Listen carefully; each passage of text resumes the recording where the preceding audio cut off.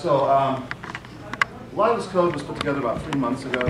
These are the versions of GCC and the JustSquare library for concurrency testing that I used.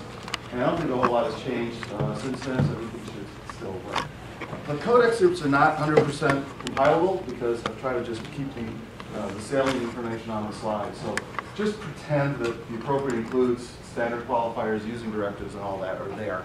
And work with all those things. Edit. So a little bit of history. C++, of course, began with Gar's Bootstrap, C with classes. First original standard, 1998. In 03, a bug fix update was released. No major changes to the language, just cleaning up some of the standards. For the rest of the presentation, I'm going to refer to pre-C++ 11 as old C++, just because it's easy to say. And in 05, TR1 was released. The library committee released a set of specs for library components that would be in the final C++ OS, aka C++ 11 language.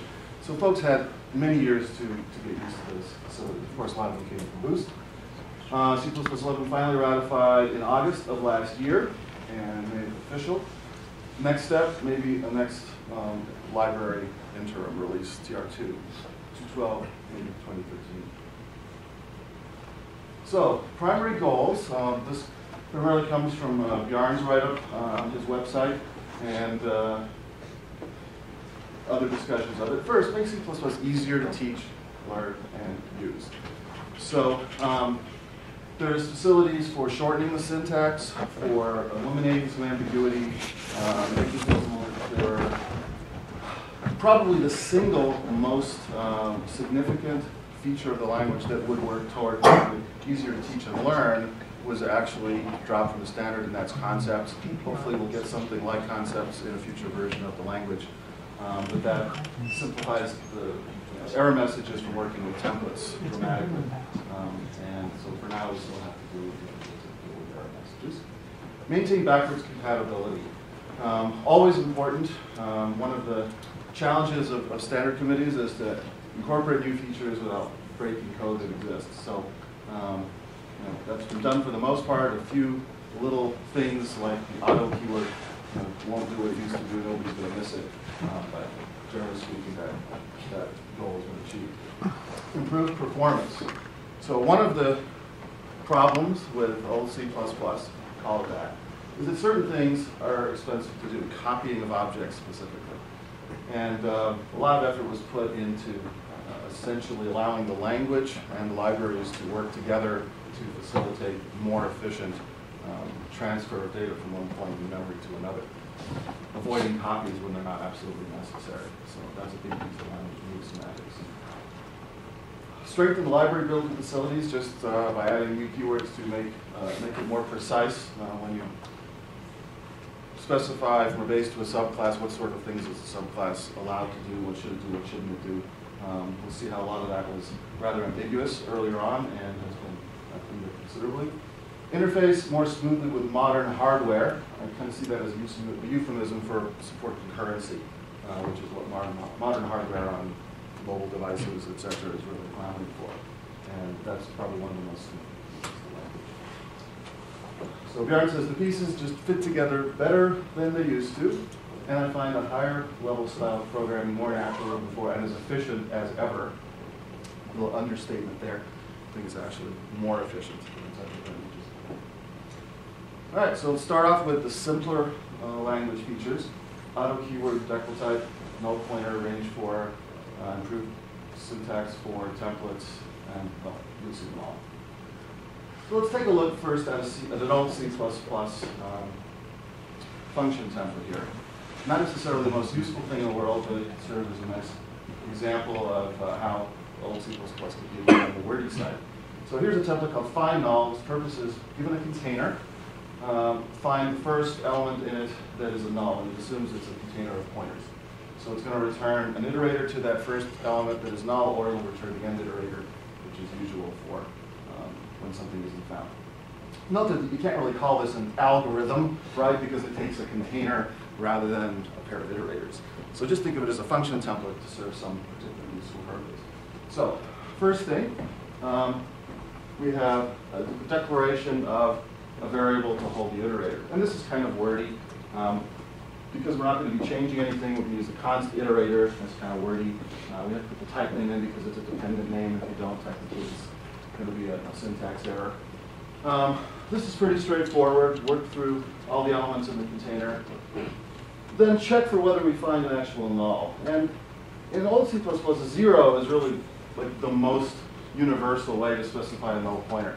Null will work most of the time. Other things might work, void star, 0, whatever. But that's kind of the convention because it's the most portable. But it doesn't really indicate its use, right? 0 doesn't really imply pointer. You have to know from the context what's going on. So those are just some things in old C++ that's a little bit iffy. We'll get back to the implementation of that. Let's look at the use of it. So here's an example of code that uses the find null function template. And it starts by creating a vector of int pointers and stuffing it. So in old C++, that's kind of what you have to do. Do it one by one, or you can create an array of pointers and then initialize the vector from the array. Either way, it's Then we need a variable to hold the result of find null. So again, we need this wordy declaration here. Now we know we've got a vector of int star, so it's a specific type. We don't need a type name here, right, because it's not in a template. But we still have to provide this stuff. And the rest of this is pretty conventional.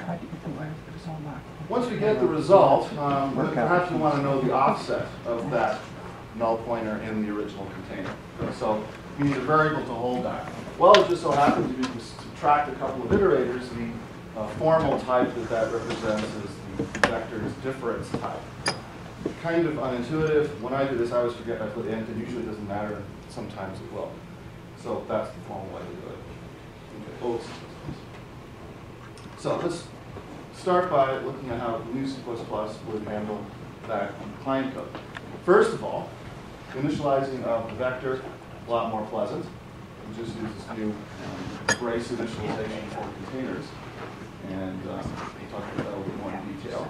So now we don't need to do them one by one with pushbacks. We don't need to create a separate array of pointers in order to do the initialization.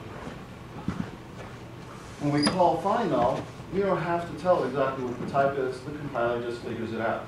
Now, fortunately, in C++, it's always been true you can't call a function until it's been declared or defined. The compiler always knows what type it returns. There's no reason to redundantly have to say it. Let the compiler figure it out. Auto. Of course, old use of auto from C, it's been deprecated ever since C++ 98. It's now more than deprecated, right? It's been superseded by this new use of auto. Again, no great loss.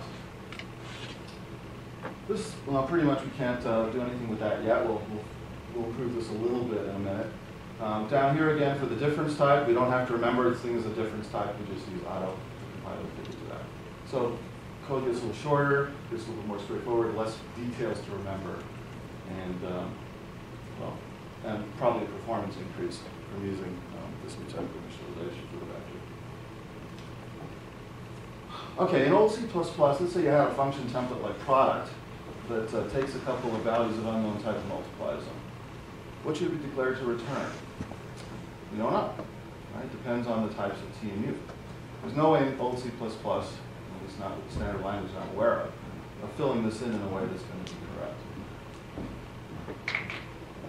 In new C++, there is.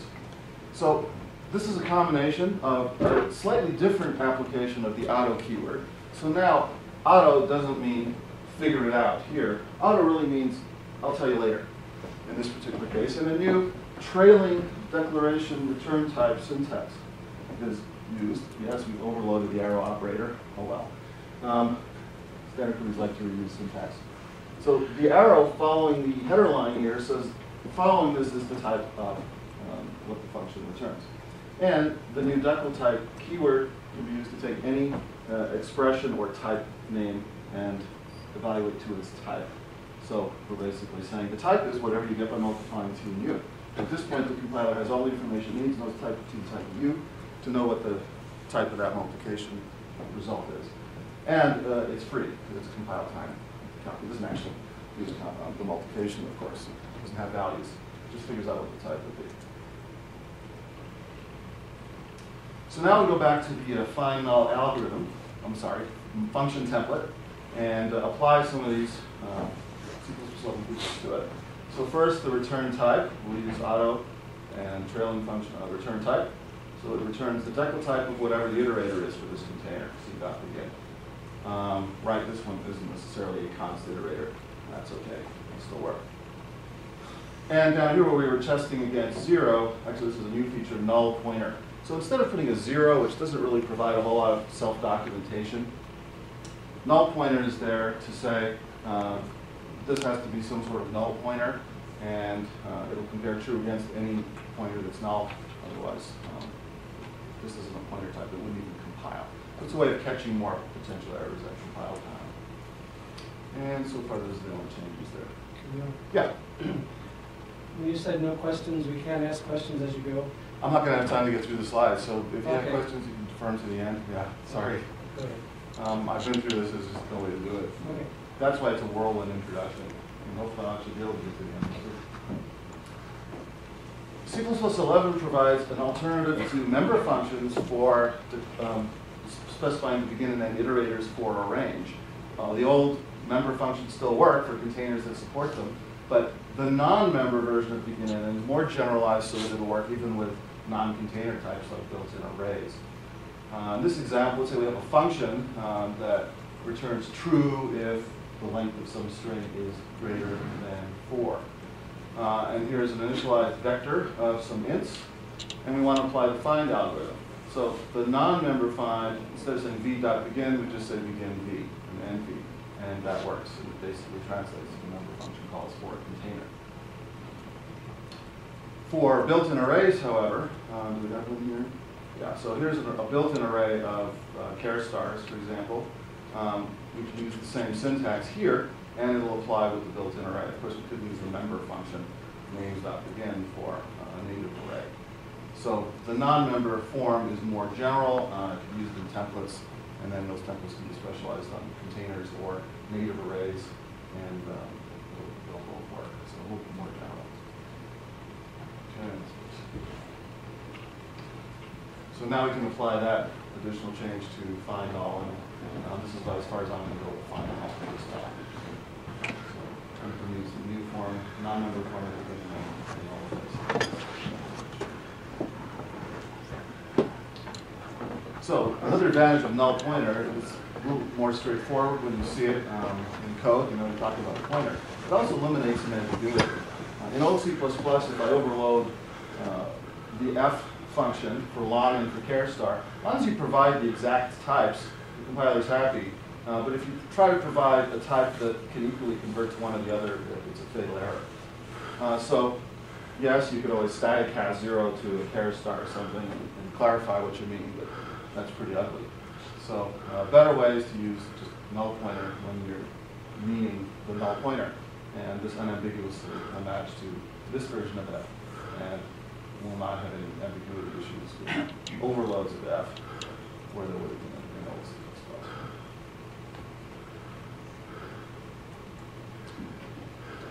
All right, in the old days, iterating over any type of container, either you can use an algorithm, or if you use a basic loop, you have to set up the loop, initialization, to test, or increment, etc. Whether it's a built-in array or a vector container. And that works. It's an idiom everybody's familiar with. Probably not too hard to understand that code. But errors can creep in, boundary off by one errors in some of these expressions. And yes, modern style moved to using algorithms as much as possible for each, for example. But for keeping it simple, you know, people will still tend to just use a simple for loop because it's so ingrained and usually is done right. An improvement in C++11 is a range-based for loop. So it takes care of boundary conditions. You just say for, and then we're also using auto here to simplify the type. For each I in AI, whatever AI is, we'll figure it out. So this will just go through and make I be the appropriate type, in this case int, for every element in that array, and then you can do something with it. If you want to modify it, you can use a reference type instead and modify each element when you work through the loop. So for displaying results, even for working through a set of values using syntax like this, it's actually a feature I haven't talked about in detail yet. Range-based for loop works for all of these. All All right, real simple. In old C++, you had to put a space there. Now you don't. End of story. Just eliminates one more compile cycle once in a while, right? And the committee just didn't have time to quite come up with a syntax that would make this work. All right. Actually, back in the old C library, there is a macro known as assert. Right? The old venerable assert macro. Test this condition at runtime. If it's true, do nothing. Essentially, continue. If it's false, print a diagnostic fault to program.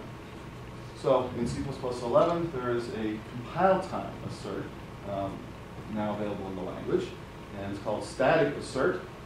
We provide a condition. If it's a compile time evaluatable condition, it's legal, and if the condition is false, then you'll get a fatal error at that point with an error message, as we specified here. So it allows things to be checked at compile times rather than having to take runtime to do them. It's always better to get your errors at compile time than runtime, right? The caveat, of course, is these conditions have to be formed from compile time constant expressions. However, in C++ 11, the family of compile time constant expressions is greatly enhanced with things like constant expert. One of the features I'm not going to have much time to talk about. An example, if you want to make sure your program is only compiled on 32 machines, just stick one of these static asserts at the top. As long as the size of int is at least 4, it'll do nothing. Otherwise, it'll give you a fatal error when we compile, and it'll give you the explanation of why. Here's a trick that Steve Dewhurst actually first shared with me, and I love this trick. Let's say you wanted a safe cast, right? Casts, sure, the new style casts are safer than the old style, do everything casts, but it's still possible to do things like cast doubles to ints and have the result be completely meaningless. You'd like to avoid those kinds of things. So here's a way to do something like that. It's a template safe cast that would take any expression E and cast it to some type R. So a way to use it would be safe cast to int of some expression. And the idea here is that if there's any chance that conversion might lose information, that might be impossible, then it would diagnose it at compile time and give you a message. So you'd use this to make sure there's no funny runtime behavior. So safe casting a long to an int, right, is going to be okay as long as ints and longs are the same size, and this will compile on a machine where longs are bigger than ints. This would fail at compile time with the possible unsafe cast attempt. This would always fail, right? You can never safely, according to this definition of safe, cast a long into a character. So this one doesn't do compile error. This one uses static assert. All right, moving on. In the early days of C++, there were, I guess the original way of compiling templates was sort of the way we compile C++ function libraries now. They were actually compiled separately and then processed from separate module files. That technique of dealing with templates has kind of been superseded by the inclusion model these days, where everything in the kitchen sink is in source code in a header file. When you compile, you see the full implementation of a template in source code form. It turns out there's a lot of advantages of that, but there's also some disadvantages, the biggest one being code flow. If you have a large application spread out over 10 or 15 source files, and each of them includes the same headers with the same class templates, it's possible the compiler will instantiate those class templates, a lot of those member functions, redundantly in all the different modules. Then the linker basically throws all of them away except for one copy of each member function. That's just the way it works. It works, and that's the way the compiler and linker work together. Optimizations come along to try to fix, address this problem. Pre-compiled headers, other optimizations, but ultimately there's a lot of work, a lot of additional code generation and processing that had to happen. The C++ community tried to address this problem with the export keyword for C++ 98. Turned out export was an interesting idea. It didn't really end up improving performance all that much, which the EPG folks found out. So, I got everyone ahead of myself here. So the export keyword, it was implemented and turned out not to really be a benefit. So because of that, EPG actually blessed the committee doing away with the export keyword, and a different approach has been come up with that actually solves this problem very elegantly. And that is to simply tell the compiler that a particular class template is going to be instantiated elsewhere. So borrowing the old extern keyword, extern template, and we declare our vector specialization. So when the compiler sees this, it goes ahead and instantiates the class definition for the specialization, the declarations, but it doesn't actually generate the code for the functions in this module. And it still allows it to do all the checking that's necessary and generate all the code and all the hooks to call the actual functions. And then in just one module of the application somewhere, you explicitly instantiate the template, and then that's the module where the compiler actually goes ahead and generates the member functions for that template specialization. So pretty elegantly solves the problem, and it doesn't require the complexity of the export keyword as defined in the earlier standard. It did require it. It turned out not to be. Okay, another old C++ issue is exception specifications. Anybody who knows Java here, in Java, exceptions are very, very elegant. If a method declares it's going to throw some exceptions, and some other method calling that method doesn't acknowledge that might happen, it's a compiler. So when you call a method, you have to somehow or another acknowledge that these exceptions might occur. C++ has never had that requirement. So the whole idea of a function in C++ declaring, I'm going to throw this and this exception, really doesn't, it's not enforced. It's not something that the compiler, the caller, is even going to particularly care about, and it adds performance cost because now the function making the declarations actually has to check to see if those exceptions are being thrown or some other type being thrown and translated into bad exceptions and whatever. So, other issues, templates, for example. If you're going to write a template and it's going to have member functions, how do you know what to put into an exception specification? Right? You don't know the type T, what sort of exceptions that its member functions call. And it's just a sticky wicket.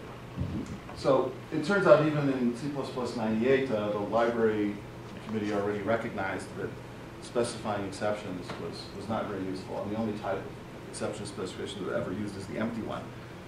Taking that awareness into account in C++ 11, the new no except keyword simply says this isn't going to throw an exception. And these can also be conditional. So if inside of the swap or whatever function, other functions can be called that might throw exceptions, this can be configured to be conditional on whether those other sub-functions throw exceptions or not. But ultimately it ends up with kind of a binary state whether a particular function throws an exception or not. Turns out it's much easier to generate efficient code with that simple type of exception specification. It handles all the important cases that the empty exception specification did in C++ 98. And so that's the way the library is going to be set up in the future. All right, different problem. How do you write a function to find an average of n values? Seems pretty simple. If you're writing in C, you can actually use a variadic function, right, like printf is an example of a variadic function, where you provide the number of things you can average and then their values. You can do that, but you have to correctly specify the count. There's no type checking there, right? You actually can pass in, so you can pass something else. In fact, the only way to really sort of document what types these values are is by the name of the function or a comment. This is the average of n's. This is the average of doubles. And the first thing is just the count. It's always going to be or size t or whatever. And then we don't know what those types really are, but the function just has to trust that that's what's actually passed. Default arguments, that won't work, right? Because you can't query how many arguments were passed when you do default arguments. So you can't calculate an average if you don't know how many things were actually passed. Overloading in templates, you can get a little closer there, but then you have to provide lots of overloads. That's pretty ugly. So C++ 11 provides, not particularly to solve this problem, but I thought it was a simple example for how variadic templates would be useful. Templates that take an unspecified number of arguments. So let's see how we would go about doing an average using this thing. First of all, before we can do an average, we have to be able to get a sum of the values that were being passed. Right? So variadic templates kind of use a recursive approach to things where there's a general case and a terminal condition. So the general case is we ask for a sum of an object of type T and then a bunch of other stuff. And what's the sum of all of that? Well, it's the sum of this T object plus the sum of all the other stuff. So variadic template parameters, variadic function arguments, or function parameters, and they're a matched set. And the compiler understands when I say rest, I'm talking about a whole bunch of individual values of types, which were a whole bunch of types inside of that parameter pack, so to speak.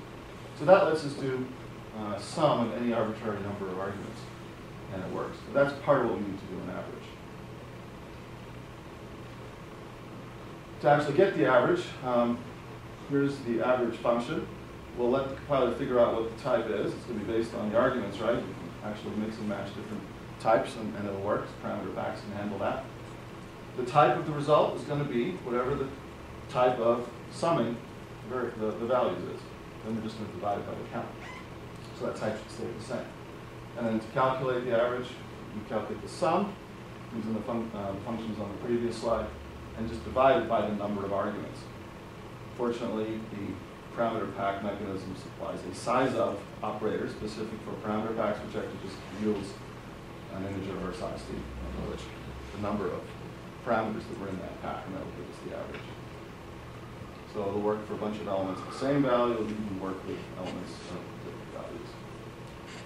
So, of course, there's a lot of other uses of variadic template parameters, but I think this gives kind of the flavor of what sort of you can use for and how it works. Other basic language features, lots of new types of strings. Originally there was 8-bit characters and wide characters, regular strings and wide strings. Now there's different flavors of UTF strings. Little U8 is UTF-8, little U, UTF-16, capital U, UTF-32. Raw strings as well, right? If we wanted to represent this text, right, there's no really clean way to do it in old C++. Here's one way to do it. Try to read that and know what it's trying to say, right? So it'd be nice to use some sort of raw string syntax to be able to say, just make everything literal. And so the syntax is a capital R, a quote, and an open. And now, as long as you don't have text in here that is the sequence, quote, close, you can do anything, and it'll be literal.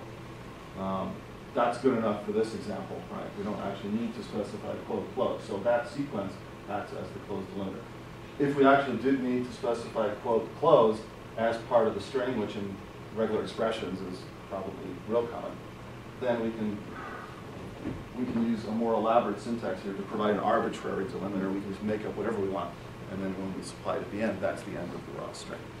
So it's totally general and really simplifies the use of regular expressions and things like this. You just have to put together a string with lots of strange characters in it. All right, some other language features, just want to go through these to mention them at least. The enum class just strengthens the type of enums. They aren't just willy-nilly convertible between ints anymore. They have a name, a more formal type that some type check can be provided. Const expr allows more to be done at compile time. You can actually have constant expression functions, for example, where you can specify operations in functional format, and it's all handled at compile time, which can be real handy. Long, at least 64 bits. Template alias.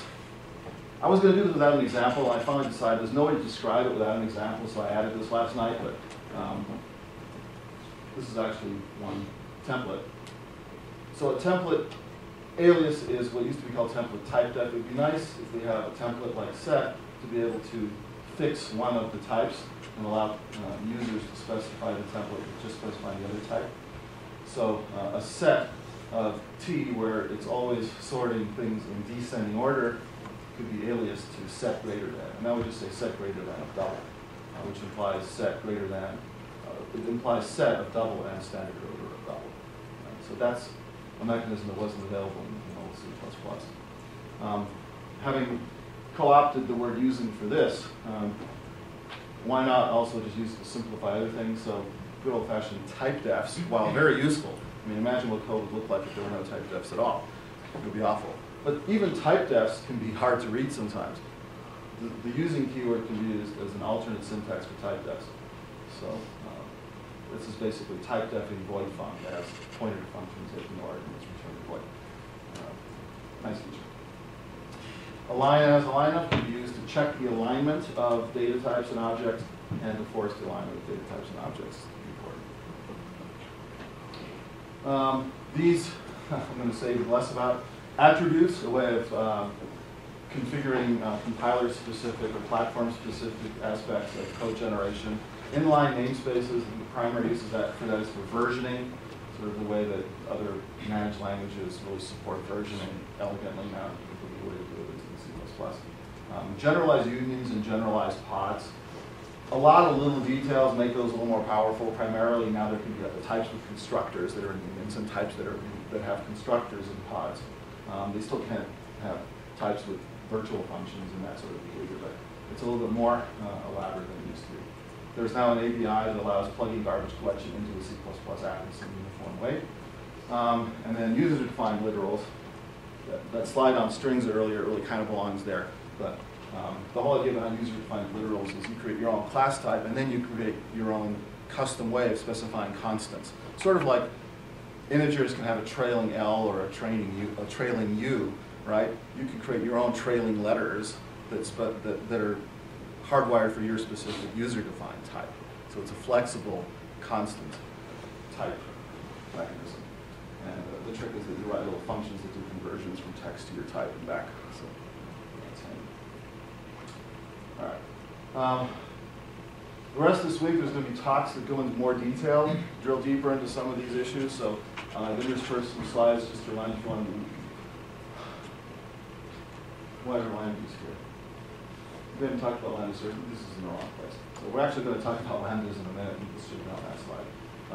There's another session called Other C++ 11 Gems. I wasn't really sure what was in there, but I think it's likely to be some of the stuff that we've covered in this first section. It's my best guess. Okay, so let's look at class design features next. Issues basically that base classes and derived classes will be using to communicate with each other. First issue. What do you do if you have a class where you don't want to allow clients to copy instances of those objects? There have been a couple of sort of tried and true approaches. Make the copy operations, right, the copy and assignment operators, private. That'll work. Has a couple of drawbacks. One, you get error messages in different places depending on whether you're the client or whether you're the class implementer. Right? If you're the client, you'll get the compile error. If you're a class implementer, the error won't show up until link time because the compiler will allow you to use these functions even if they haven't been implemented. Then the linker will contend they don't exist. So not exactly perfect. You can inherit from a class like Boost non-copyable. Has the advantage of being very straightforward and self-documenting. Has the disadvantage of using inheritance. So if you need to inherit from another class, now you're into multiple inheritance. Maybe that's an issue, maybe not. You try to avoid that whenever possible. So up to this point, those were the mechanisms available. In C++ 11, it's a lot easier. So to actually remove the availability of those functions, you use equals delete. Yeah, that's another overloading of another keyword.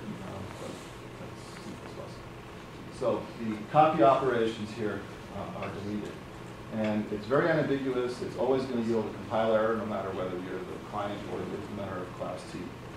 That's really good. But now you can also specify that a particular generated function, right, is going to use the default implementation, what the compiler would generate if you didn't declare it. And it's important because ordinarily if you just want the generated version, you don't say anything. So unless you put a comment saying, let the compiler generate it, someone just has to understand that. This makes it explicit, and so that's an improvement. And so these are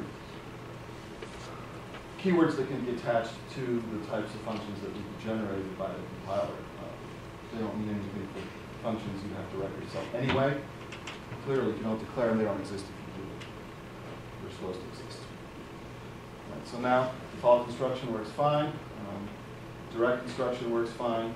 Copy construction, copy assignment will not compile because of these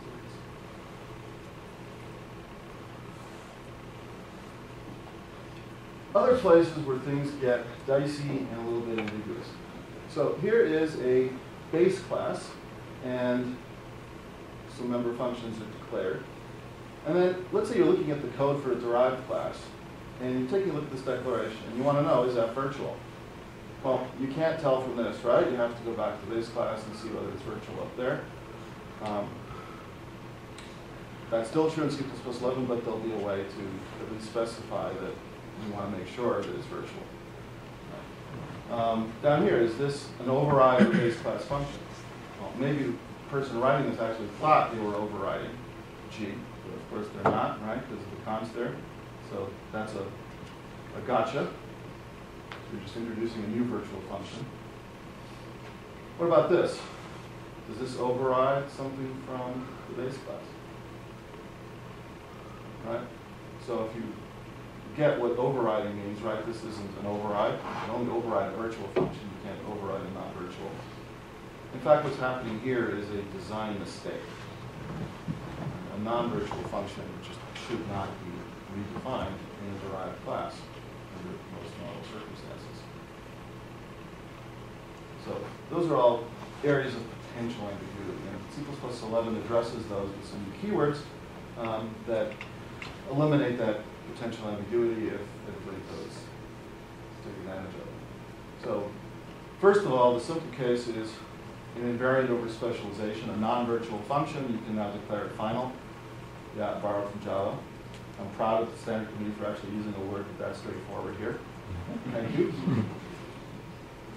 So now if you try to redefine it, right, it's never overriding. You try to redefine it in compile error, good thing.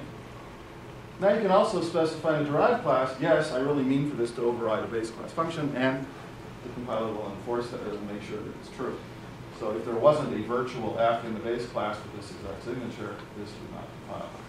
If there wasn't a virtual base class G with this signature, this wouldn't compile. So this would now draw an error because it's not overriding G over there, right? Well, this would compile correctly because it does. It still takes, remembering to put final when it's going to be final, remembering to put override when you're intending to do that. And if everybody follows those rules, all of a sudden, everything becomes a lot more self-documenting, a lot less ambiguous in class relationships. Again, if you use Java, you kind of get spoiled by Java constructors being able to call each other, right? And in C++, you can't do that. You have to write helper functions and that sort of thing that every constructor calls. So this is the kind of hoops you have to jump through in old C++. You end up with a lot of redundancy. So each of these flux capacitor constructors needs to make sure that non-static data numbers like ID are properly initialized, capacity is properly initialized.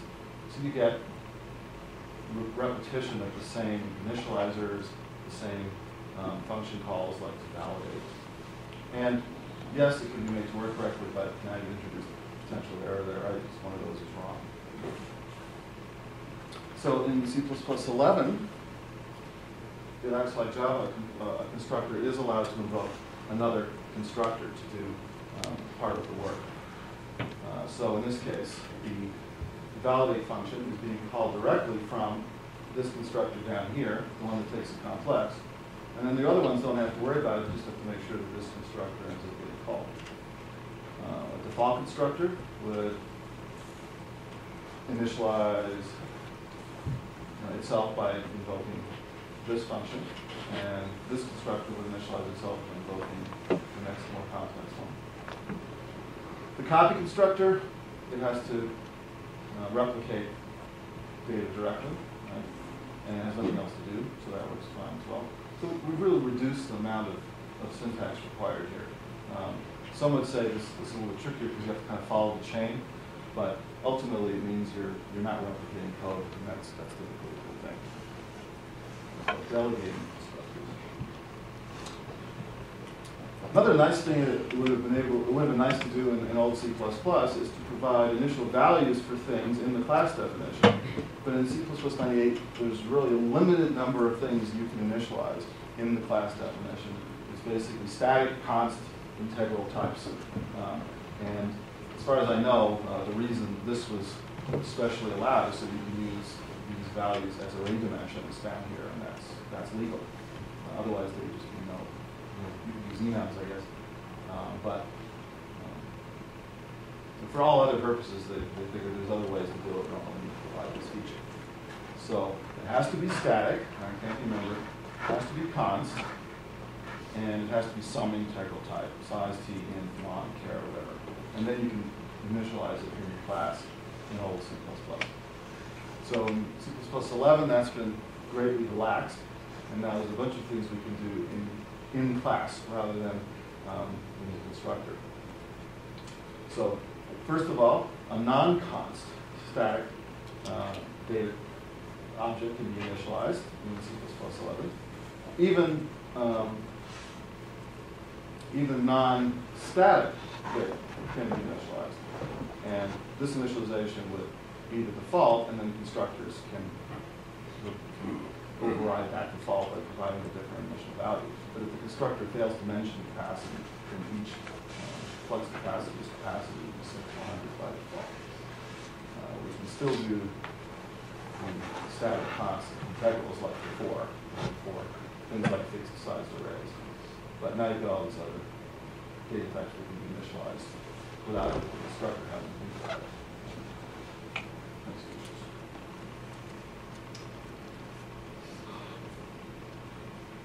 The term user-defined conversion, right?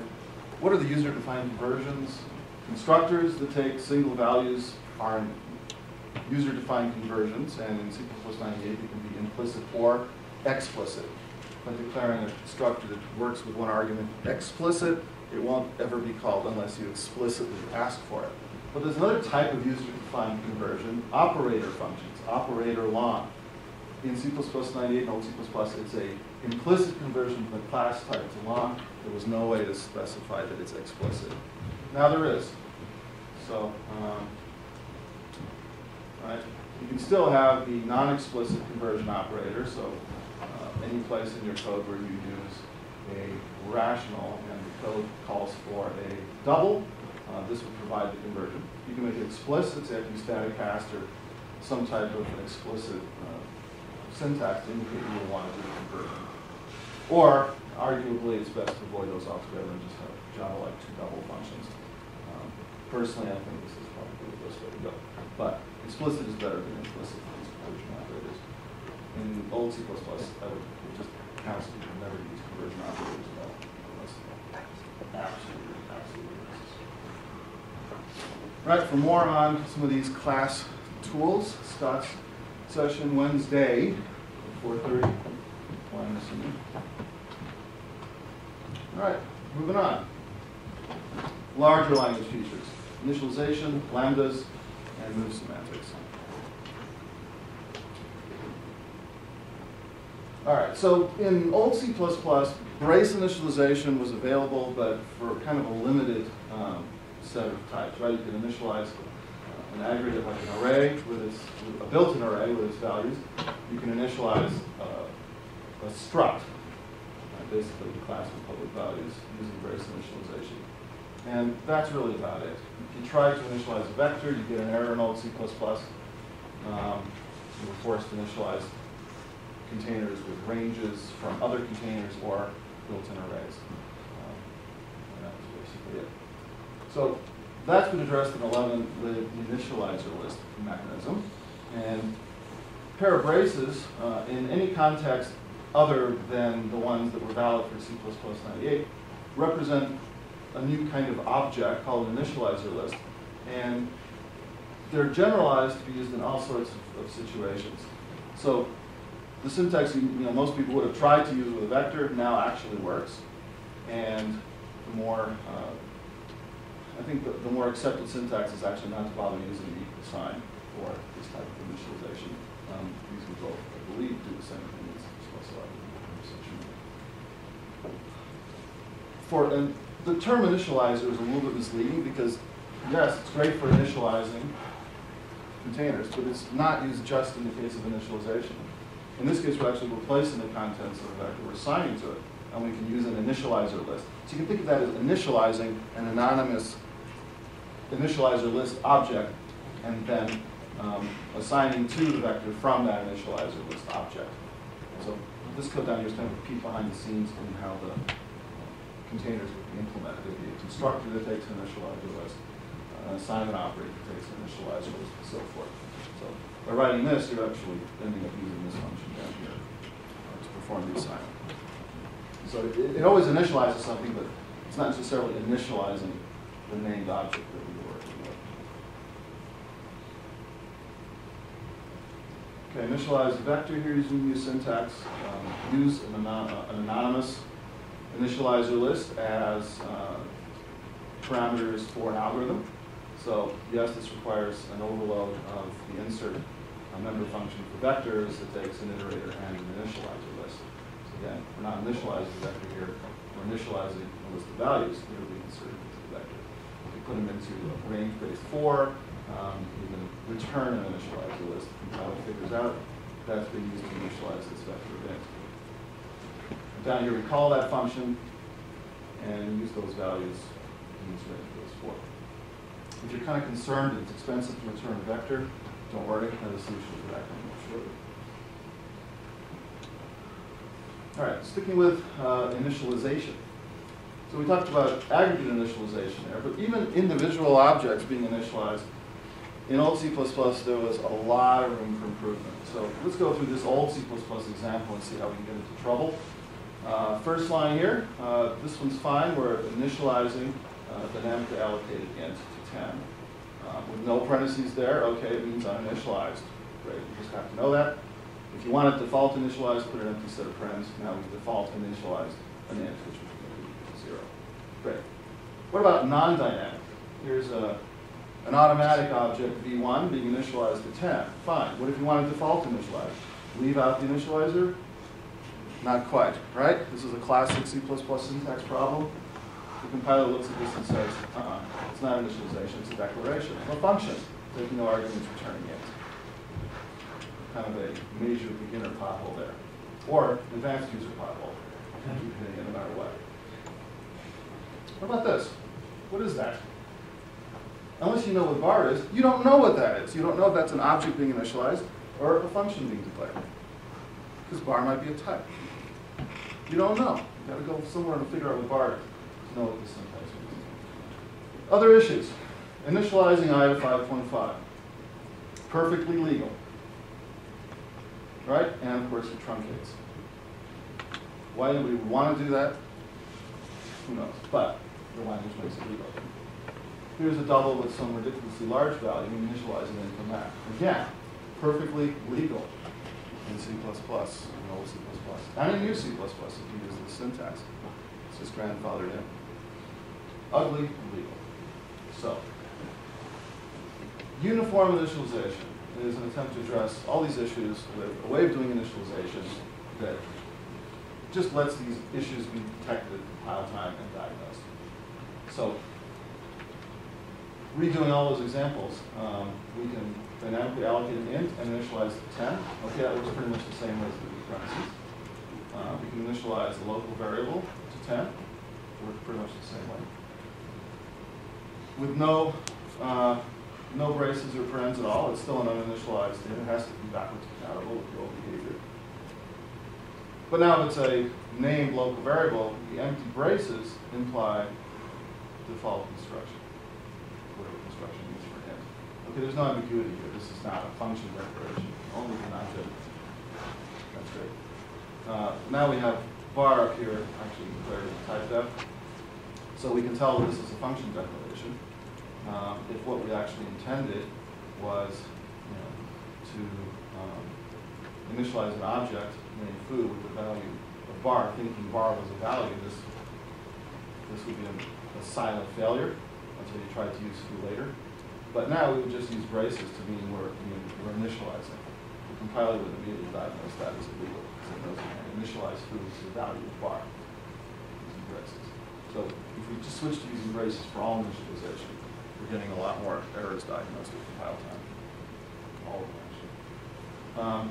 Truncation as well is not permitted for brace initialization. So initializing j to x here would be an error. initializing I to 5.5 would be an error. I mean, who would really want to do that?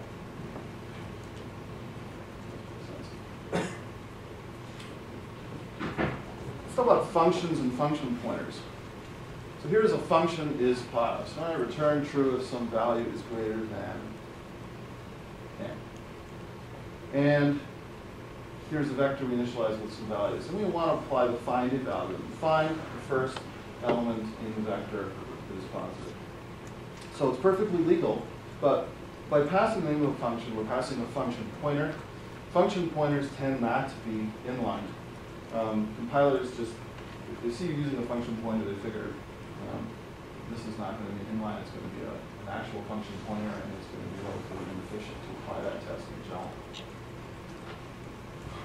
One way of solving that problem is to apply the old function adapters, right? We don't have to create a new function that way. We don't need isPos. We just use the built-in function object greater, and we bind second argument 0. This gives us the performance that we're looking for, but it's not exactly intuitive, right? That syntax is a little bit tough to do it. So yeah, we can get the performance, but it's kind of a 6 1/2 doesn't go the other way, or lesser of two evils, whether it's the performance or the syntax that we want to optimize for. Function objects give us another solution.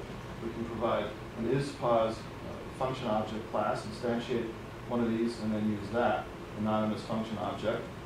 That's efficient because the compiler understands the type of this, and it will apply inlining to give us this functionality inside of the generated algorithm there.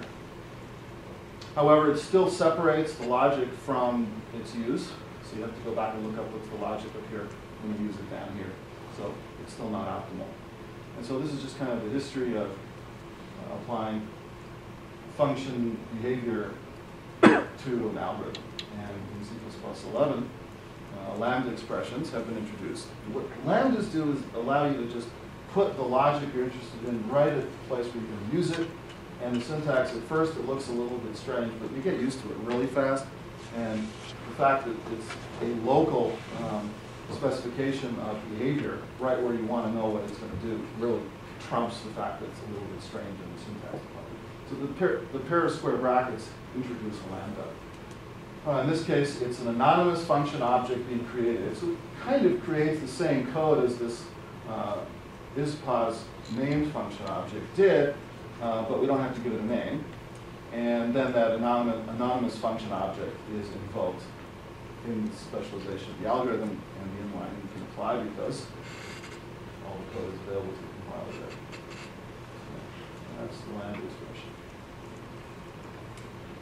In that example, the lambda didn't use any data that was in the context of the calling code, but they can. So this is a little bit more elaborate of an example. I kind of stole this example from one of Scott Meyer's examples of function objects that determine whether a particular value is equal to some target plus minus epsilon. So if we want to go through this container and find every value that's 4.9 plus or minus 0.3, right? We would have, so we could write a function object to do that, or we could write a lambda expression that actually captures the value of target and epsilon, right? Because these aren't parameters to the function, these are just local variables out here in the surrounding context. But because this is actually creating a function object with its own local data, we have to tell it we're going to be using these values from the surrounding context, and some internal mechanism has to actually make reference to these things out here from inside the function object, and this is how we do it. So in this case, we're actually capturing these by value, and then what the partition algorithm is going to do is apply each value in here with the predicate is going to be applied to that value, and it's going to return true if it's plus or minus, if it's target plus or minus epsilon. So down here we apply a for each to display all the values that actually satisfy that predicate that we're going to be beginning with the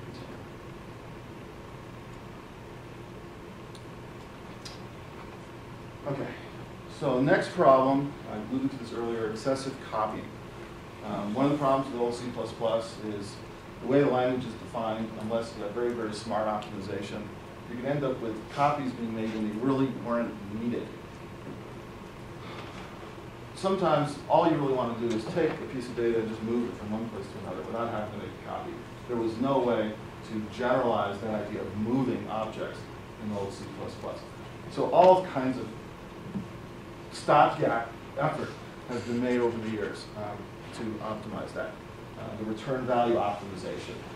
So the actual value being returned isn't actually copied, but the address of it is passed into the function, and the function constructs it in place and just returns nothing, and the return value has been divided.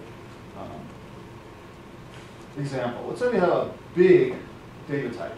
So it's expensive to copy, presumably it has some dynamic aspects, large binary object, whatever, it's a string type class. It's expensive to copy. So the language rules say when you write a function that returns one of these things by value, it implies a copy. Of course, compilers can optimize that to behave as if a copy is made. That's how the RVO was born. But technically, you have to think in terms of the copy being made in the worst case. So even though we're just returning an anonymous temporary object, there's one local object that's technically created and destroyed. There's the return value that's technically created and then destroyed. So there could be up to 3 of these objects that are created, and eventually the third one's destroyed, when all you really wanted was one. That's kind of the description of the problem. Binary operators, like operator plus. Yes, you can write them to take by reference, that's good. That's the right way to do it. But you can't really fix the return by value part. There's no good alternative to return by value.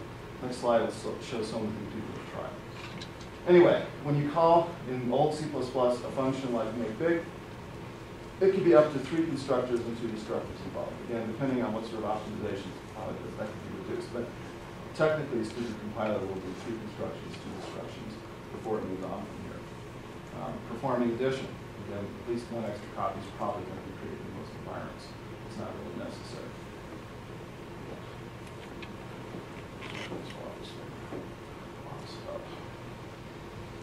Okay. So you could try to address the problem by changing what these functions return. Like operator plus could return a reference or raw pointer. These are just ugly solutions. There's no way to make them work. You could return a smart pointer. That's better. There's performance hits involved, especially if you use something like shared pointer. You don't really want multiple objects shared and the coordination of those objects with reference counts. You just want a single object created in return. The key, the C++ 11 solution is if we know that a returned object is a temporary, we know that it's never going to be needed after it's done being used in this particular context. So if we can somehow formalize that something is temporary, it's never going to be needed again, then we can work with it. And the solution is a new type of reference called the rvalue reference in C++ 11. It's declared with 2 ampersands. So type ref. Most people talk about it. So let's compare the two. Old L-value reference, the original type of reference, binds to named objects. R-value reference only binds to unnamed temporaries. So something like 10 is an unnamed temporary. If you try to bind an R-value reference to a named object, it will not compile. The whole idea is we want to just unambiguously know if we're referring to something with one of these R-value references, we won't need it later. We have it now, we won't need it anymore after we're done with it. So we can't possibly bind it to something like I, which we know is going to be around. The compiler detects that, it's an error. We can take the result of an expression and represent it with an R-value reference, right? This is a temporary expression that doesn't have a name. It's perfect can be referred to an R-value reference. If we take a function like fn, which returns an R-value, right, we're not allowed to refer to that with a L-value reference. Okay, we can put const here. That's okay. Right, but now we're not allowed to do anything to RI3. So there's a price to pay for that. Finally, we can take a function that returns an R-value of temporary, and we can bind that, bind an R-value reference to it. So this kind of shows what you can and can't do with both L values and R-value references. And the key is the things you can do with an R-value reference facilitate the optimization of copying. So we all know, or you have probably heard, that there's this concept of copy operations, right? The copy constructor and the copy assignment operator together are kind of considered a matched set in old C++. And typically they're treated together. You either allow them both or you don't. There's exceptions, but usually they're treated together. And this is how they're declared. So they take references to the const t. L value references mean these objects will probably continue to exist after they're being operated upon, right? In C++ 11, there's a parallel universe here, move operations.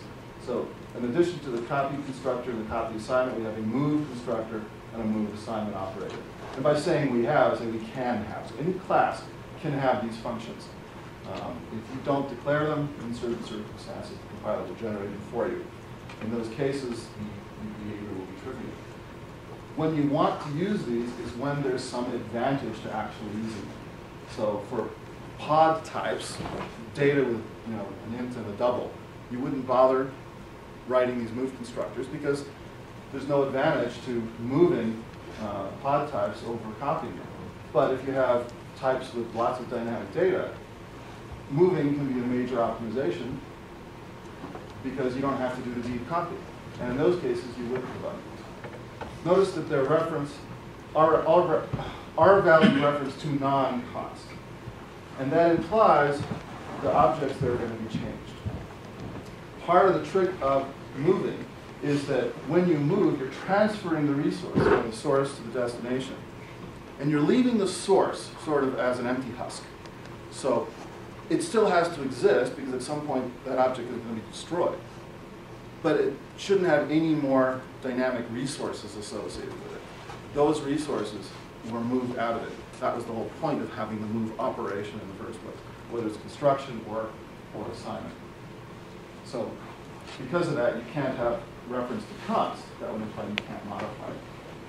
Right? And that's the underlying mechanism for move operations. So let's go back and say we have a class that's big and resource intensive. It points to some big blob. And we go ahead and we give it a move constructor and a move assignment operator. So the original copy operations still do what they did. They do a deep copy. The move operations would transfer the pointer BPP from the source to the destination. Then they would typically null out the pointer in the source object, or otherwise indicate to it that the destructor has nothing to do. If it's a raw pointer, you set it to 0, the destructor will be safe. And that's the general idea. Given that optimization, now if we have operations like addition or performing some operation on an object and returning a new version of it, or just being a factory function, basically, right? In old C++, factory functions typically didn't return values, they returned pointers. It's the only way to get them to be efficient. Factory functions will now be able to actually return values, which is more intuitive. And the move operations will make those returns very, very efficient. So let's see what happens here. We have a couple of bigs named x and y, another one named a.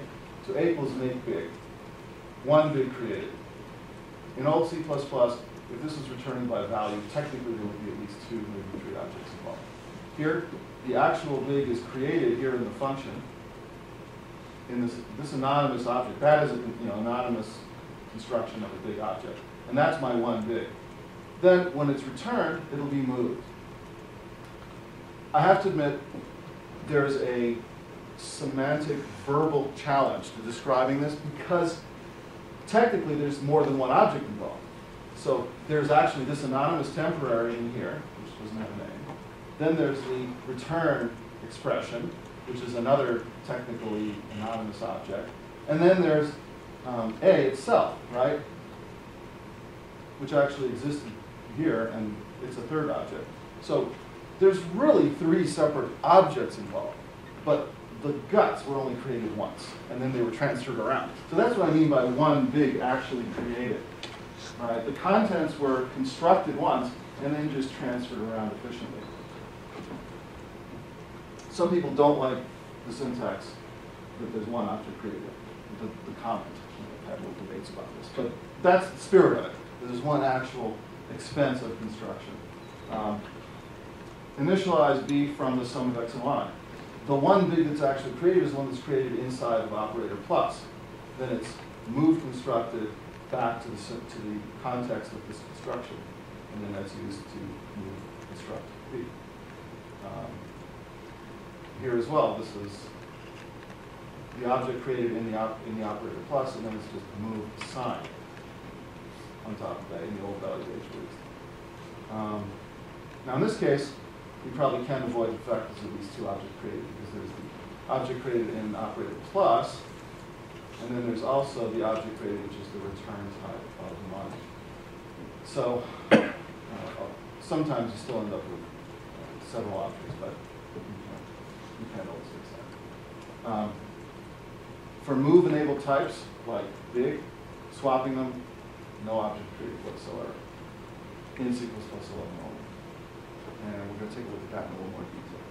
And to me, that's kind of the heart of the benefit of move semantics, is when we look at the behavior of swap between C++ 98 and C++ 11. So here's the old swap from old C++. And the swap signature is going to be the same. We have to maintain source compatibility. So the old way to swap is you make a temporary, it's a copy of one of the objects. You assign the other object to the first object, and then you assign the temporary back over. This is 3 copy operations. There's no way around that. If you try to invoke this swap, even on a move-enabled object like the big, you'll still get 3 copies.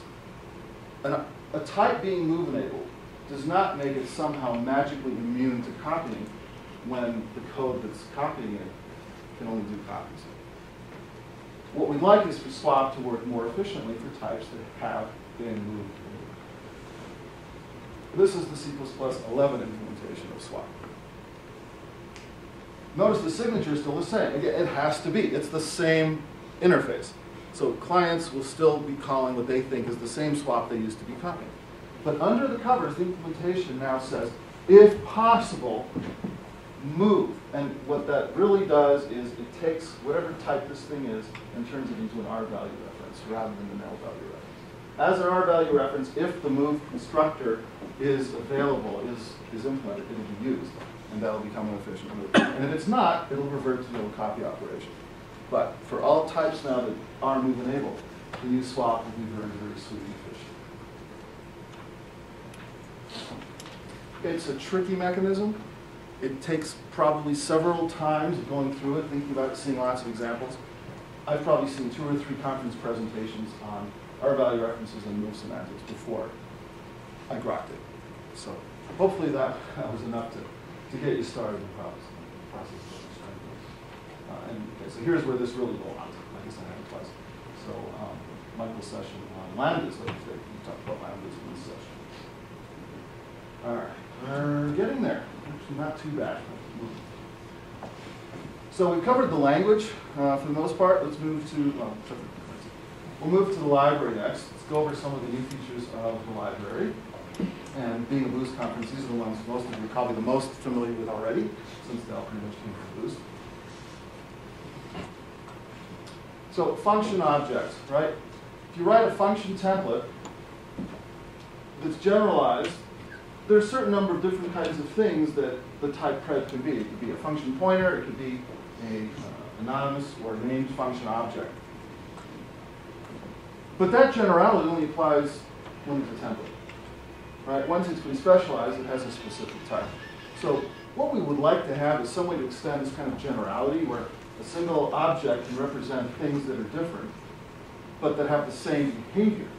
So that have either the same signature or a close enough signature, in a way that they can be passed around and manipulated, and not just as template parameters. So that's where standard function comes in. Here's an ordinary function, string length, that happens to return a size t. I want to represent it by something that acts kind of like a function pointer, but isn't a function pointer because function pointers have the drawback of not being optimized very well when you use them with algorithms. You'd like to avoid them. You want to use function objects or something that's more optimized. Function doesn't necessarily be the optimal behavior. So it's really more about representing it independent of its actual type or its signature. It can be just a close enough signature. So a function that act, a function object, fn, acts like a function that takes a reference to a constant and returns an int. And it can be used to represent this string length function, even though the signature is exactly the same, right? This says int, this says size t, close enough for government work. It will accept that, it will work. It can be a member function, figures out how to deal with that. You can call fn passing it a string. It knows how to take a parameter, turn it into an implicit object for a member function. It can be a lambda. So here's a lambda that takes a reference to string and returns whatever length it returns. You can represent that as well. So function objects are kind of a general function holder. They can hold anything that is a function pointer, a function object, with signatures that both parameters and return types are compatible. And that's useful. In old C++, you find yourself either having to write these little special purpose functions or having to write function objects to do these kinds of operations. Here's a function greater than 5, or it returns true if something's greater than 5. And we can apply that to an algorithm, but being a function pointer, that's not going to be very efficient. So the efficient approach is to use the old function objects and binders together to give us something that can be inline and give us better performance. But bind first and bind second were kind of limited because they each only work with one parameter and not multiple parameters. And it requires that the things that you're binding are adaptable, so they have to inherit from standard unary function, standard binary function. All of that was kind of hard. So C++ 11 provides kind of a combined functionality for all these things into one fell swoop called standard bind. And standard bind, it's a variadic function, so it actually can work with an unlimited number of parameters, and it uses these little placeholders to indicate where particular parameters to the function object that's created are mapped into parameters to some other functionally callable object. So in this particular case, greater int, which is a binary function object, right? It takes two parameters, true for the first is greater than the second. Taking the first parameter to the function object bind return. So bind will return a function object that takes a parameter. That parameter will end up being passed as the first parameter greater int. 5 will be hardwired as the second parameter greater int. So we're basically saying for every x, check if x is greater than 5. And bind gives us a way to do that. It doesn't require those base classes, unary binary function we use at all. And is general, so we don't need to remember bind first, bind second. We just have to remember this syntax, which at first is a little bit funky, but you can use it as well. Some people just prefer to use lambdas. You get the same benefit, same performance, and the lambdas can be a little bit more straightforward. But given the complexity of the kind of function you're binding, one of these will probably come out as being more self-documenting than the other. And you'll get whichever one works better. Probably one of the biggest issues in trying to educate folks on how to write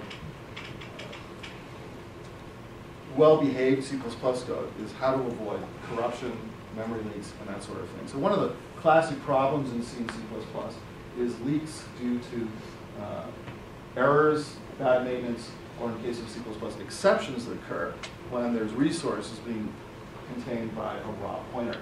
So this kind of shows the basic problem. You use a raw pointer to represent data that you've allocated dynamically or otherwise. If inside of some code here, somebody maintains this and introduces a return statement prematurely, or an exception occurs, the code that actually releases those resources is never going to be executed.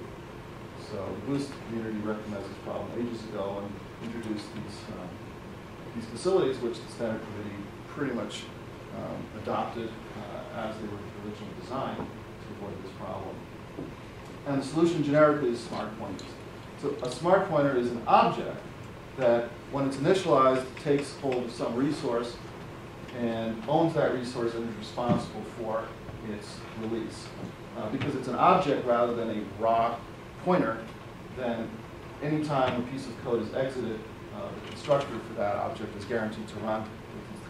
The destructor for that object is guaranteed to run it to make sure that the underlying resource is released.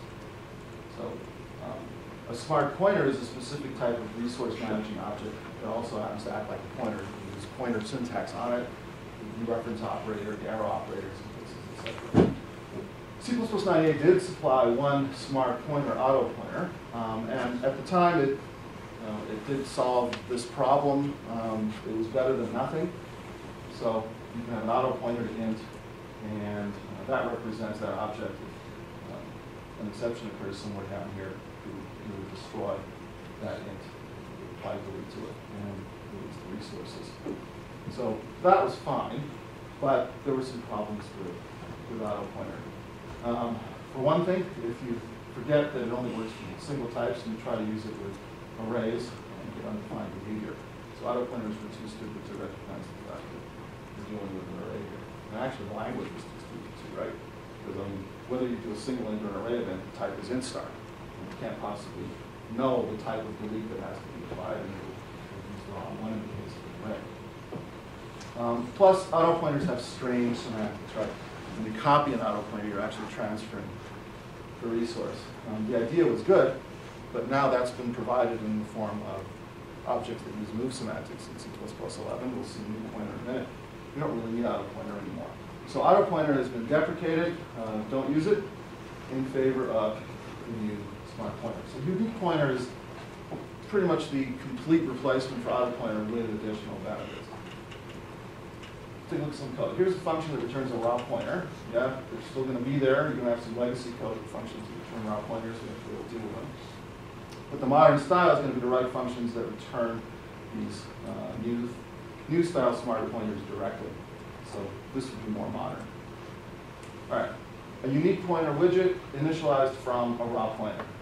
So if you're stuck with getting your resource from a raw pointer, at least you're getting it immediately associating with a smart pointer. So this is the RAI idiom, resource acquisition is initialization, right? Now, no matter what happens, the unique pointer will manage that resource. You can copy a unique pointer from another unique pointer. So this one is just being default constructed, so it doesn't actually want a resource yet. Then we can copy it from another unique pointer. If that unique pointer is an R value. So notice that with getWidget2, we're returning the unique pointer by value. Move semantics can be applied to that.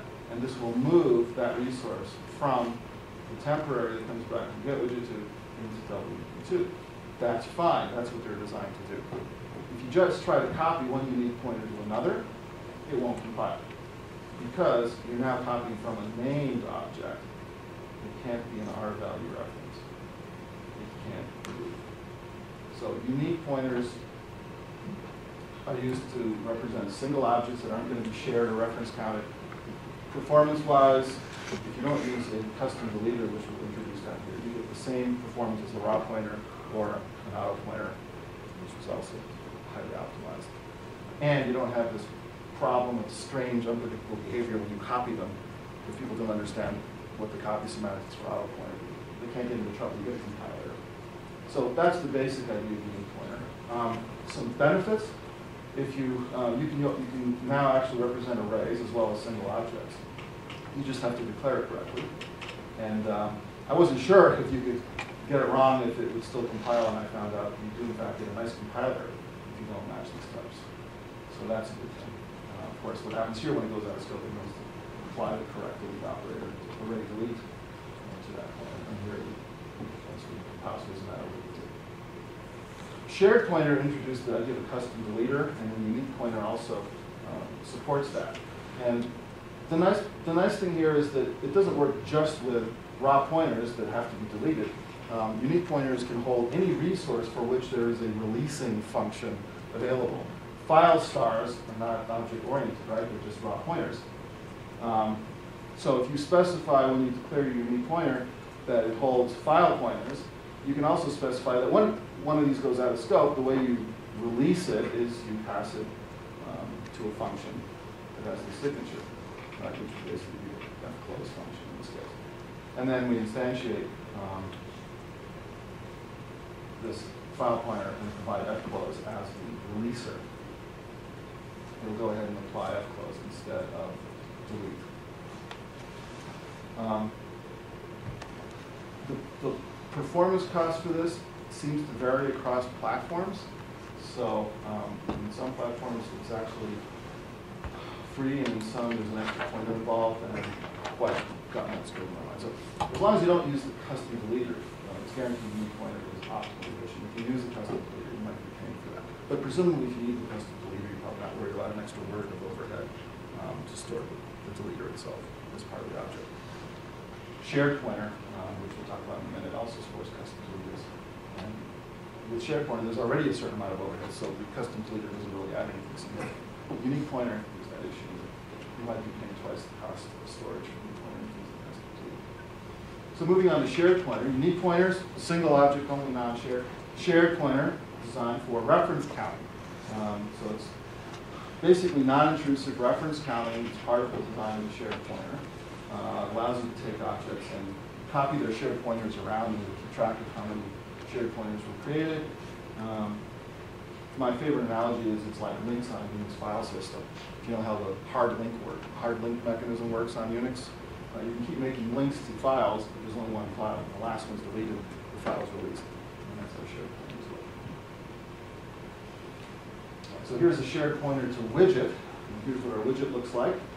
And the simplest way to create one, or at least the easiest one to explain, is we just use new or raw new expression, which creates a raw pointer widget to be associated with the shared pointer. That works. Now that we have one of these shared pointer widgets, we can copy them into different containers. And we've got 3 different shared pointer objects now lying around. SPW itself, a copy of it that was pushed into the vector, a copy that was pushed into the list. And then as everything goes out of scope, the shared pointers are destroyed, the reference count is reduced by 1 each time, and finally, the last one is going to be destroyed as SPW. And when the reference count goes to 0, it doesn't really go to 0. When logically it goes to 0, the object will be destroyed. So in that last example, we used the new to create the widget. There's an inefficiency in that. And the inefficiency is that, if you go back to this statement, there's a new expression that's evaluated, and this object is constructed. Then there's the construction of a shared pointer. And the shared pointer itself allocates some dynamic resources, like for the reference count. So now there's at least 2 separate dynamic allocations that have to happen. Now you might think, well, okay, but you're getting something for that. Yeah. But if we can avoid the redundant allocations, wouldn't that be even better? So that's the trick behind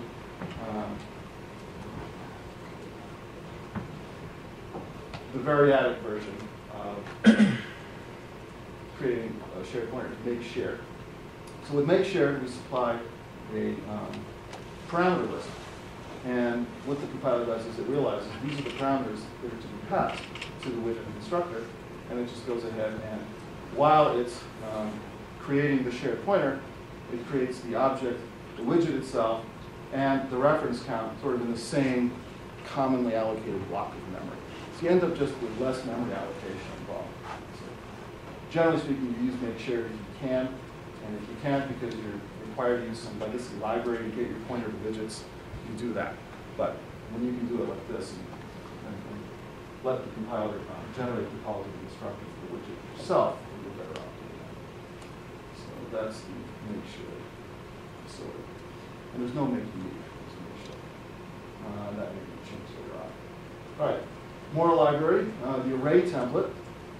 Since I'm running a little bit short of time here, I'm going to, I think, skip array. I don't know what arrays are. Array are basically templatized primitive arrays, right?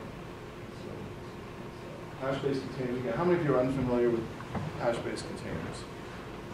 Great. There's my next slide. I do want to talk about library performance improvements in general. So we've talked about things like move semantics. Containers will generally across the board benefit from those move operations. You don't necessarily have to think about it. If you put objects that have move enable functionality into containers, internally containers will take advantage of that. Member functions like pushback are overloaded to work with rvalue references. And then there's new functions like inplaceback, where you, just like for makeshare, you provide the constructor parameters. In inplaceback, you just provide the constructor parameters. The actual construction takes place inside of the function rather than passing the pointer. Sequence containers, vector, the internal reallocation is going to be much more efficient if you move semantics and use. Imagine a vector reaches capacity and has to grow. In 98, it copies all those elements across, and in 11, it can move them. So that's tricky. Some of the performance issues are only being still being sort of worked out in this code. Generally, it's much better. Sorting, right? Clearly, if you're going to be swapping elements all over the place, well, sorting is more efficient if you remove them than if you have to make copies. And then things like initializer lists and lambdas streamline use of algorithms rather than become more efficient. Here's some of the stuff we didn't have time to cover. Sorry, I want to get to threads, and that's kind of important. So, kind of taking stock on what's been covered in C++ 98 versus 11. Some things that C++ 98 just totally ignored. GUIs, garbage collection, different ways of doing exception handling and multi-threading. So none of this stuff was even mentioned in the old standard. In C++ 11, we still don't have GUIs. We still don't have finding blocks. We don't really need them. Garbage collection, as we mentioned, there is an interface that's kind of specified, so you can plug in garbage collection. Multi-threading is the big one. So there is now a much more formal, a formal support for multi-threading concurrency in C++. So let's talk about that. And notice it's not really part of the language, it's not really part of the library, but it crosses into both realms and is separate from all of them. And it's just a whole new aspect of C++. So I want to talk about some real basic thread stuff. There's going to be some other sessions that go into much more detail. Multi-threading is complicated. If you ever look up some of the tutorials that are out there, there are multiple parts and they're not even finished yet. Language and library support are both important. It's a matter of really learning best practices more than just syntax.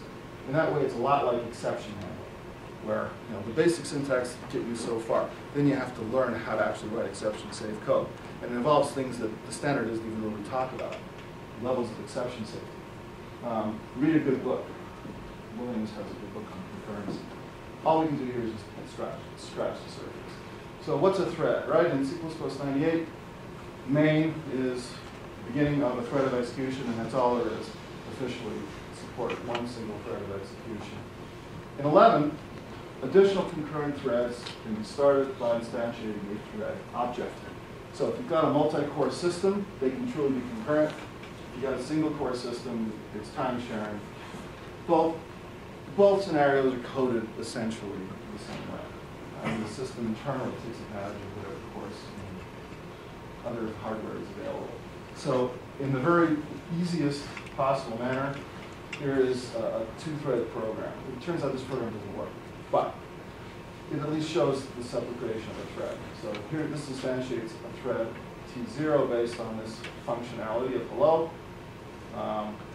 Once this statement's been executed, this thread is presumably executing. This one continues to execute. What happens here, though, is main finishes. And when main finishes, if this thing is still active, the library in the runtime doesn't like that. So this is not a very good way to code threads. It's kind of an indeterminate behavior situation. Better to wait for your other thread to actually finish. So we launch the thread here, it starts running. We do something, now we can wait for that thread to complete.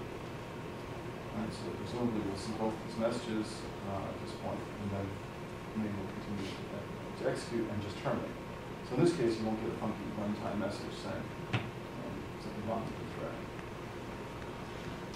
So those examples just use a simple function, but threads can be started based on any callable object.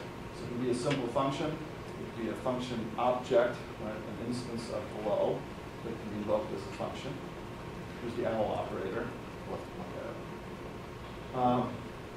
Or it could be a lambda. There's an example of that here again. So named function object, or named function object can be a thread. An anonymous function object can be a thread. Braces here. If you don't do that, you end up with a C++ most vexing parse scenario. That is exercise for the listener. A lambda can be launched as a thread as well. Let's perform a real wait for them all to complete. So those are some various ways of launching threads. What about the threads have, or the functions that run the threads have parameters? So here's a function hello that takes a couple of parameters. Now here's a function object, capital H hello, that takes a single parameter. One way to make this work, use bind. So for the case of the function pointer, we associate these two parameters with that function and then start that thread. In the case of the function object, a named instance of hello bound with one parameter, or an anonymous instance of hello bound with one parameter. All of these work. Okay, and then each thread runs the word each one. Better way to do it though is you're going to take advantage of the variadic mechanism in C++11. So here's our, we'll use the same functions and function objects from the previous slide. Instantiate thread T1 with the function hello with the following parameters. So no bind required, and what's happening here under the covers is it's a variadic function. It figures out there's two parameters, and it passes those to hello using forwarding to make sure their types are properly replicated and invokes the function in that thread.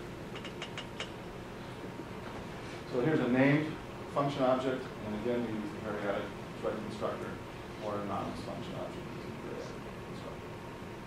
So a little bit more elegant, don't require to be so fun.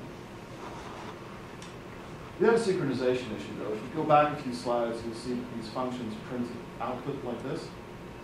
Well, it turns out that each of those independent operations can be a point where context switch occurs in the threading mechanism. So if there's two separate threads running to print output, one of them will print maybe the greeting from here, and the second one will run and print something. And this will print a few more elements, and the next one will print a few more elements. So you get all this output in a loop. Definitely some sort of synchronization is required here. Synchronization is kind of an important part of multithreading and concurrency. So what we'd like to do is lock some resource while those output operations occur. The most brute force way to do it is have a mutex and lock it, lock on that mutex, perform our output, release it.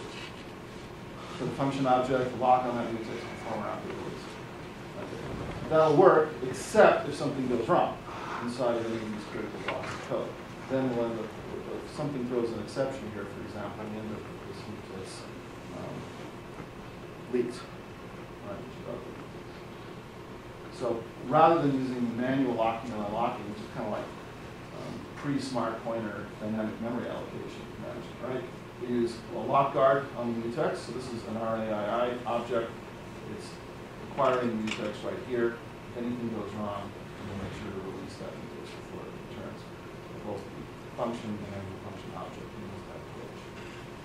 So we're getting a little bit more robust to this coordination. Last piece, returning values from threads. So to set up this example, we'll use just a single threaded example. It's also a chance to throw a little bit more of the library at you here. So let's say we want to forecast the weather. Okay, so we have a set of different possible weather forecasts in text form, and we display them. And we have a little forecast class where it's initialized with a forecast number which maps into one of these strings. So this is all just kind of a basic container for different potential weather forecasts. It doesn't actually forecast anything. Then we have our function actually predicts the weather.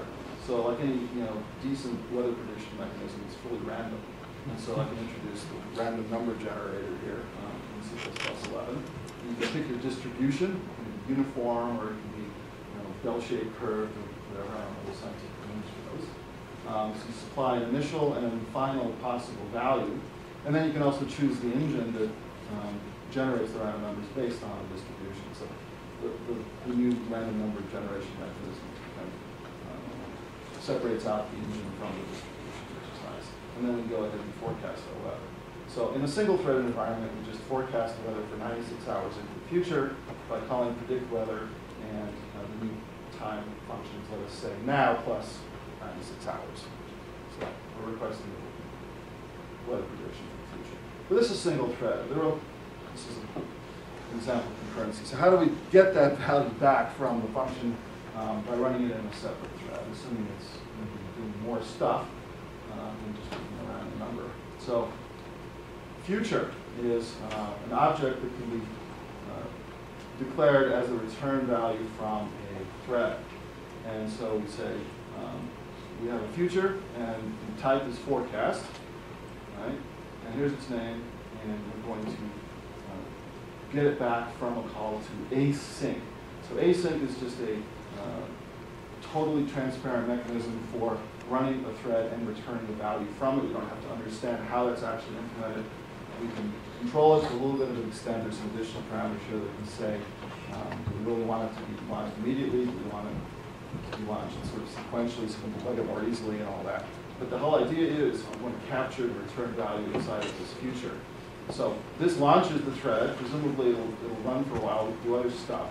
When we're ready to get the value that it returned, we say the forecast, which is the object of the future, .get.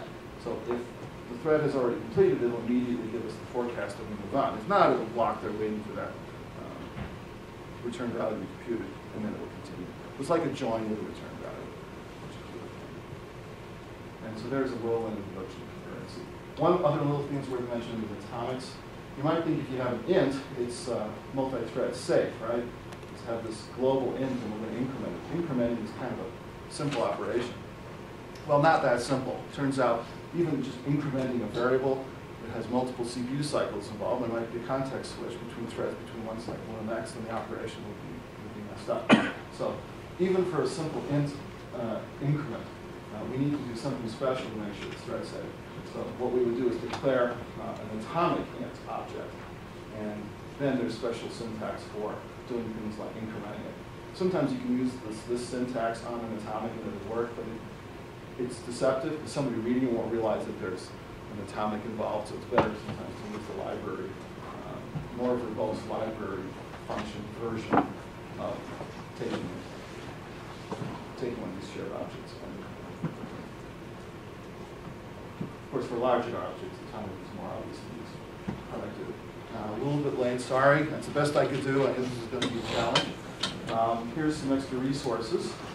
So I'm not going to go through these all. Oh, I will mention the other section. For both high and low level threading, there's these two sessions by John and Tony at other times. John's today, tomorrow. Low level threading, that's really nitty gritty. High level threading is kind of what I started talking about, but a lot more detail. And the low level threading, that's stuff I would never have to do.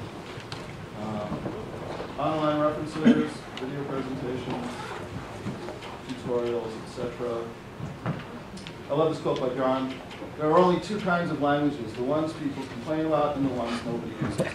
So if you find things in C++ 11 really gratuitously confusing, they only ended up that way because it was the only way people could agree upon how to make them useful. And they really are. So thanks. And I'm now going to be